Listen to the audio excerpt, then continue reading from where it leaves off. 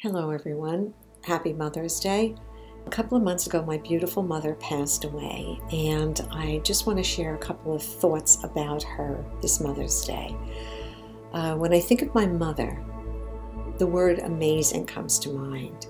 She truly was the most amazing mother, grandmother, great-grandmother anyone could ever hope for.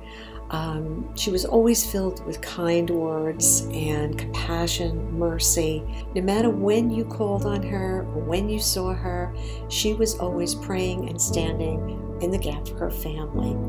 You could call her any time of the day or night, and she would have a word of encouragement for you. She would say, let's pray, let's talk to God about this. And she was so willing to share her faith and her love for Jesus with everybody. She really impacted many, many lives. She was famous for always giving out Bibles and little books for people to read. She was just an absolute joy and truly a joyful person.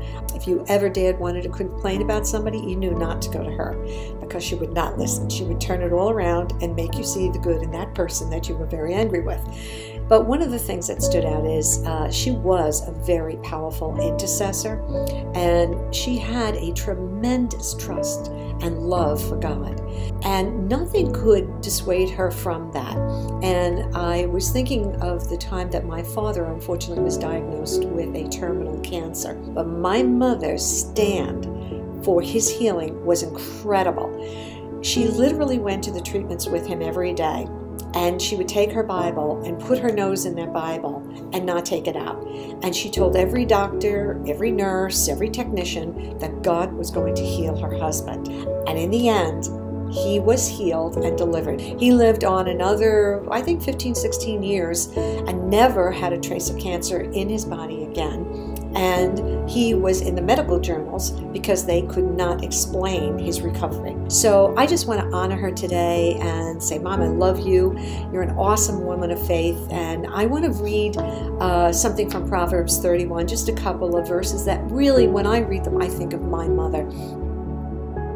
Who can find a truly excellent woman, one who is superior in all that she is and all that she does?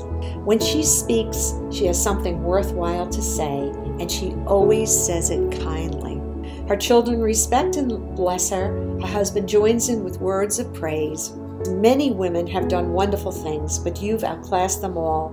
Charm may mislead, and beauty soon fades.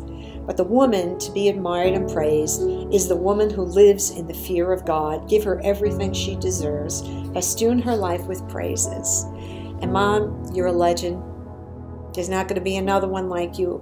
And you're an awesome woman of God, and we love you and we honor you today.